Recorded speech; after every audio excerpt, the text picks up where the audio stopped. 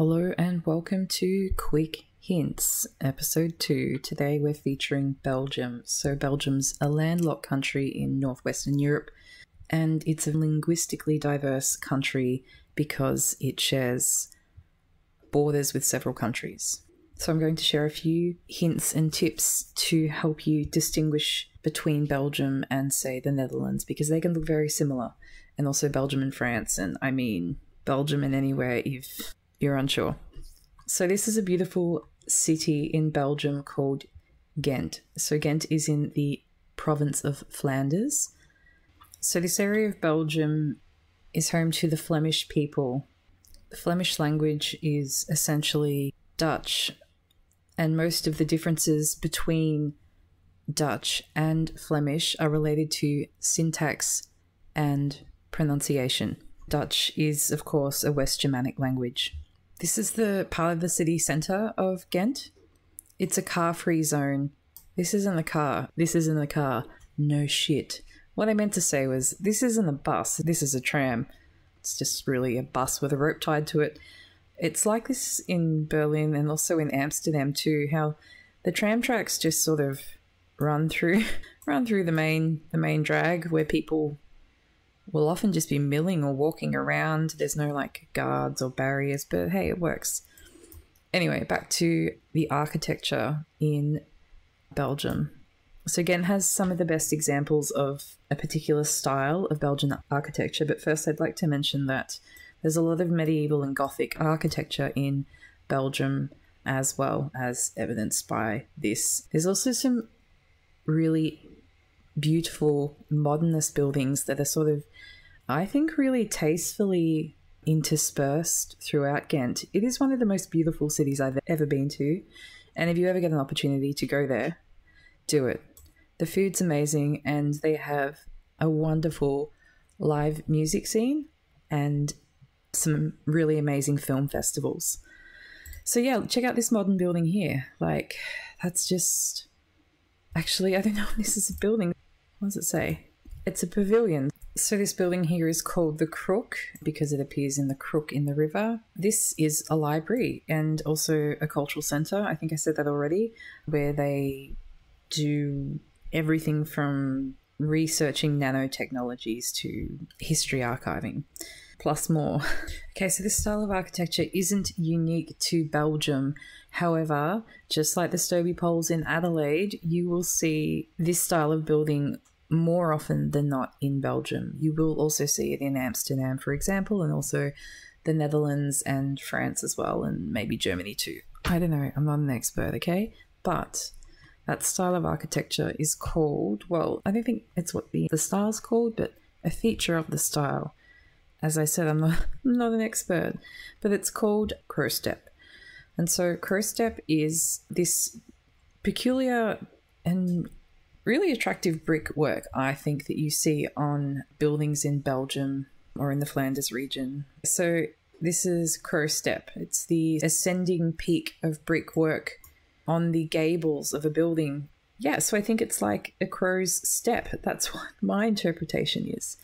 You jump, the crow jumps like it's its own personal staircase up here on the gables, on the rooftops of these beautiful buildings in Ghent, which, by the way, have the best examples of this style in all of Europe, and the oldest as well. In France, it's called Corby step. Corby is the French word for crow. So yeah, that's what it means. This top one is called the crow stone as well, the final brick. Another unique thing about these particular buildings, you see alternating brick colours. The Belgians were masterful, or are masterful, when it comes to brickwork. No volcanic fault lines here. That's that. Let's leave the idyllic city of Ghent. So I just wanted to show you this one street I stumbled across. This is something that you will see that's common in some parts of France, but especially in the Netherlands and in Belgium, and that is these bike paths. Like, they really, really care about their cyclists in these countries. I mean, I want to care, but the way the roads are here, they've made it really hard for me to care. No, I do care about cyclists a lot, and I wish they would do something as cool as this in Melbourne, although they're getting better. Like, we have heaps of bike tracks now, I think. I'm not sure. I don't ride a bike. Pedal posting, let us know in the comments, how would you rate Melbourne's bike access on a scale of 1 to 7? Anyway, all right. So you see really great bike lanes? Netherlands, Belgium.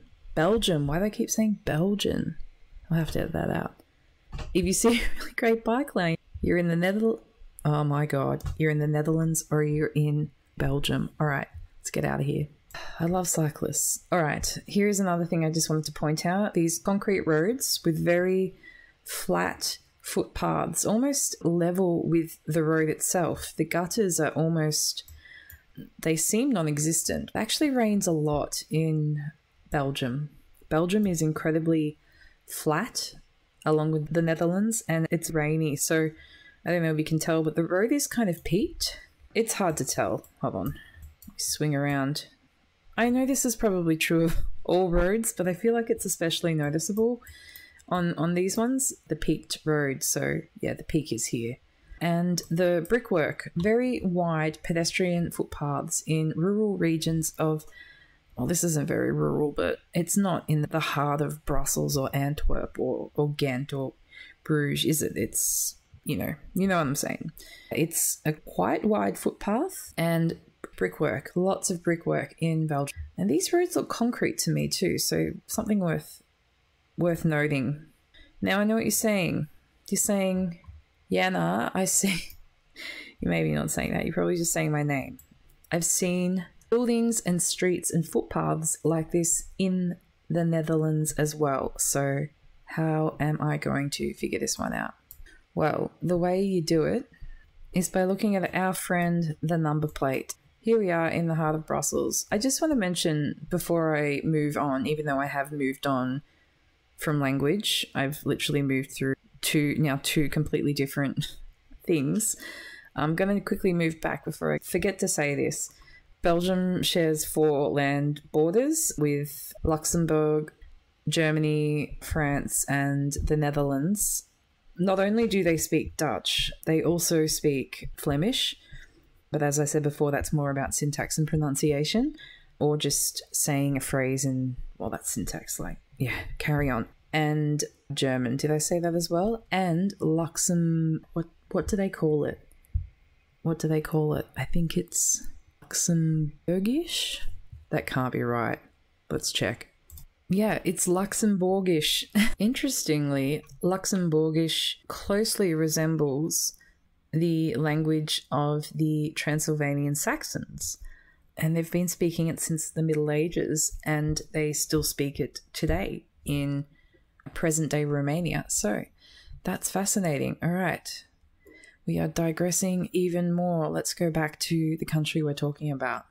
After that interlude, let me get back to the way you tell the difference between the Netherlands and Belgium, or the way I do, if we're fortunate enough to see a car. So Belgium has a very distinct number plate. Now bear in mind, it shares a border with 4 countries and cars can travel over borders, would you believe it?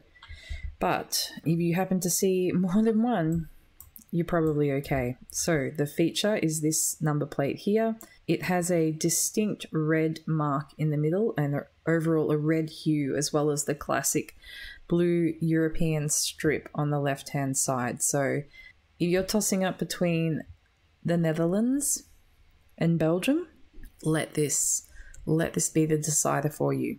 And in case you're afraid that it'll be too similar to the one in the Netherlands, they're not similar at all. So you'll never get it mixed up unless you, for some reason, just get these two mixed up. But anyway, just remember that Belgium has the word gem in it. An example of a gemstone is a ruby, and a ruby is red. Anyway, here's the number plate of the Netherlands. It is a stick of yellow across the back of all the cars and the front of all the cars as well. So that's it. Let's get back to Belgium. Here's another piece of in-game data relating to roads or whatever. It's the chevron. Unfortunately, there are a lot of chevrons in Europe with this colour schema, and let me just show you the map. So this is a really great map. You can find this online. It's the European chevron colour schemes. As you can see, a lot of Eastern Europe is, red and white chevrons. Sometimes the red and white is inverted, but good luck remembering. Sweden is obsessed with their flag colours, which are, of course, obsessed is the wrong word. These are the colours of IKEA. Anyway, enough about coloured chevrons. So, I think that's all I had to show you. Yep. Are you 100% confident that if you spawned in Belgium that you would know where you are? Would you? Who knows? Because look at this. Look what I just saw. We're still in Belgium, ladies and gentlemen. The number plate of the Netherlands. We need to end this now. Looks like a cold day. Done and goodbye, beautiful sheep. I think I just have to end it on that. I'm going to end you with this. So I'm going to leave you here. Not end you. So I'm going to leave you here now looking at this self-reflective sign staring pensively at the road. They're with their friends Circle Bluehead and I Have a Touch of Vertigo. All right, that is actually it this time. I'm ending it there. I'm sure that was all of the clips. I'm sure that was all of the quick tips. Which country should I pick next? All right. So long, farewell.